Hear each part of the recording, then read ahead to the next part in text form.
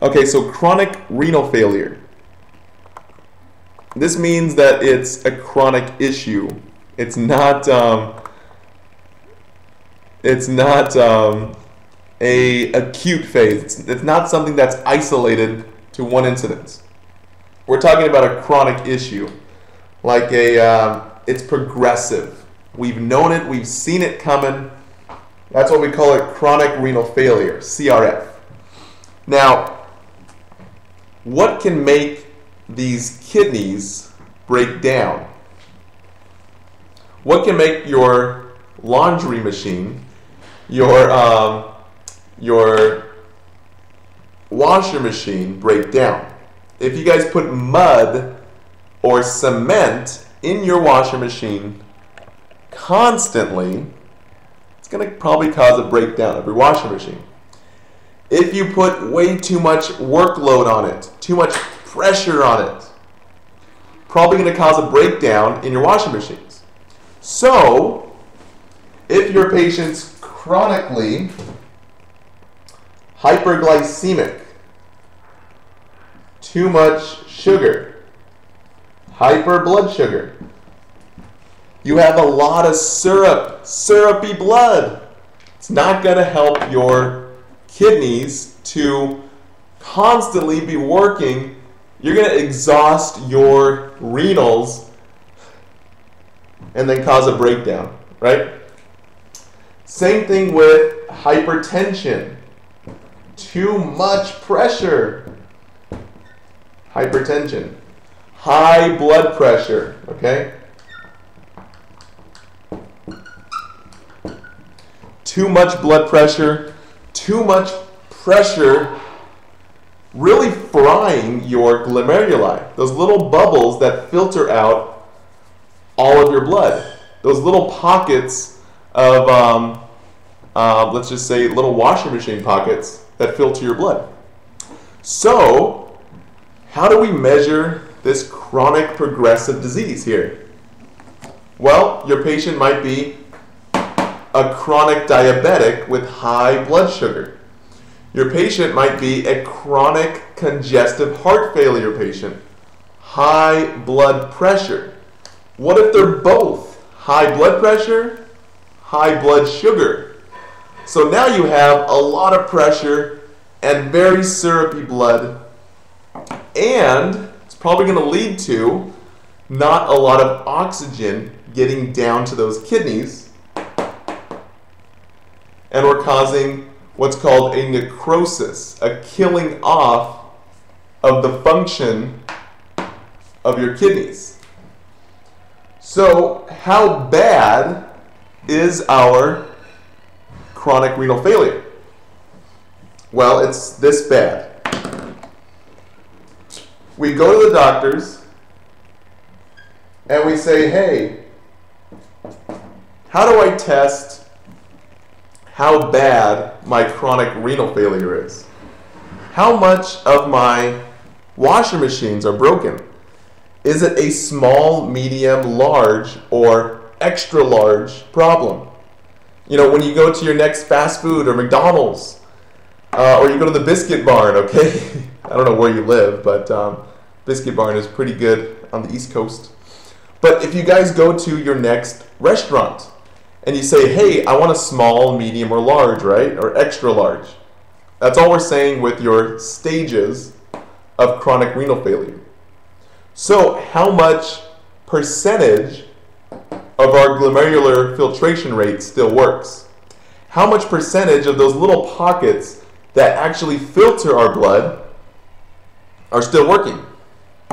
Well, the first phase, is it okay to turn down? The first phase is 60 to 89% of your glomerular filtration rate still works, okay? That's what we're saying is, you know, your kidneys are working okay, but really we've only lost, you know, a little bit, okay? So this is, you know, chronic renal failure is a big problem, but you're in the first phase. So let's start lifestyle changes we can never get back those killed off glomeruli. They're dead. We're never going to be able to rejuvenate that. So we can stop the progression right here if we can stop it, okay? If we can't control this blood pressure, this constant pressure, if we can't control this blood sugar, we're going to progress all the way down to killing off our kidneys entirely and causing us to have 15% glomerular filtration rate. Okay?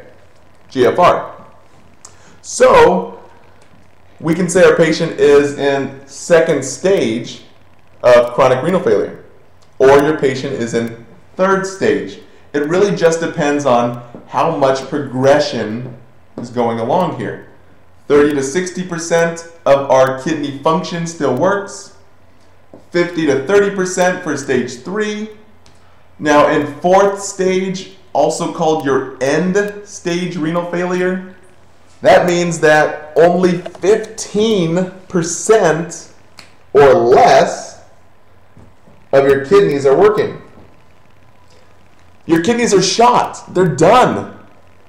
There's no way to regenerate that death. Just like if you put a rubber band around your finger and you suffocated all the oxygen out of your finger, okay? There's no way to rejuvenate or to bring that finger back to life once it's dead.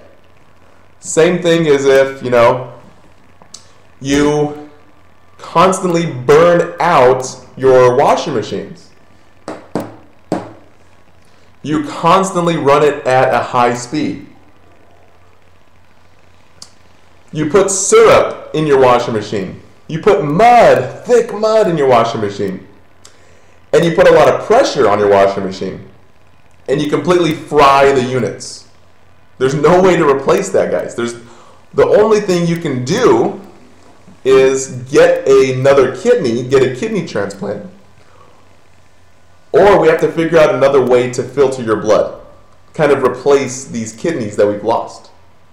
Because if we don't do anything, that fluid's just going to rise up in your body, and all those toxins are not going to be able to get out of your body and into the body. There's no way for us to go urine anymore. There's no way for us to there's no way for us to excrete our drugs. There's no way for potassium to get out of our body anymore other than going, number 2, going poo-poo. We're constantly going to be at a fluid volume overload because we have way too much fluid and we're not going to be able to excrete anything.